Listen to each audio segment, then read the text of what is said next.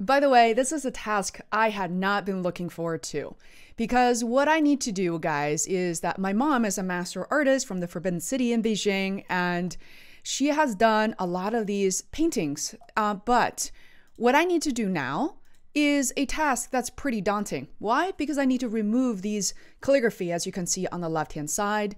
Sometimes this task is just needed for a lot of creators and artists out there, depending on how you're using these paintings, what you're trying to do. For instance, you might want to maybe create merch and things like that. So you need these intricate details to be removed. And here's exactly how you do it through Canva. Look at this painting from before and after. This is before, as you can see, and this is after. The calligraphy is not there anymore. So what you're gonna do step by step is, number one, let me show you. Go back to the home page of Canva, and what you can do is measure exactly what the pixels are for your painting.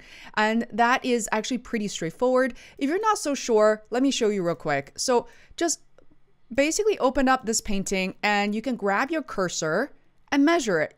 It's going to show you in this corner what the width and height is. So you will know, right? And from there, all you have to do is go to Canva, create a design, and then lower left-hand corner, you're going to do a custom size design following that. Now, once you have created the design, I've already done one, but I'm going to show you a second one.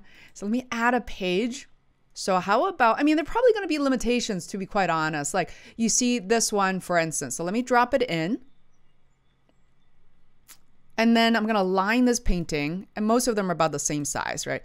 So like that, let me zoom in a little bit. And now watch this. So I'm already thinking, you see where the scarf is flowing, and so this might not come out perfectly, right? We're talking about using AI here.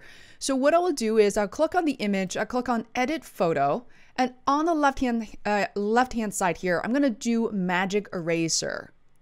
This is a pro feature.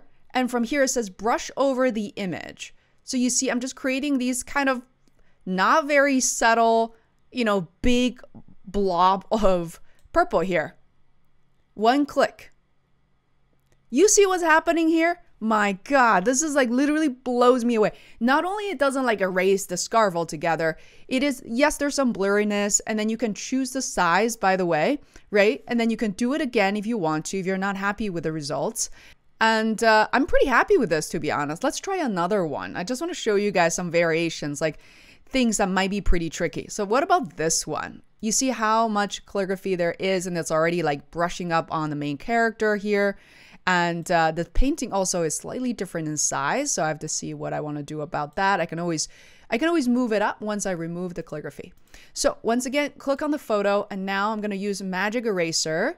And this size is gonna work. You see, you can just like kind of hover over. So now I'm just gonna brush like this.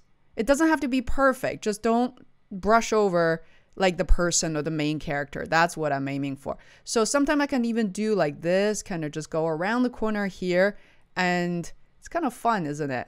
So I'm just gonna let go and see what the AI does.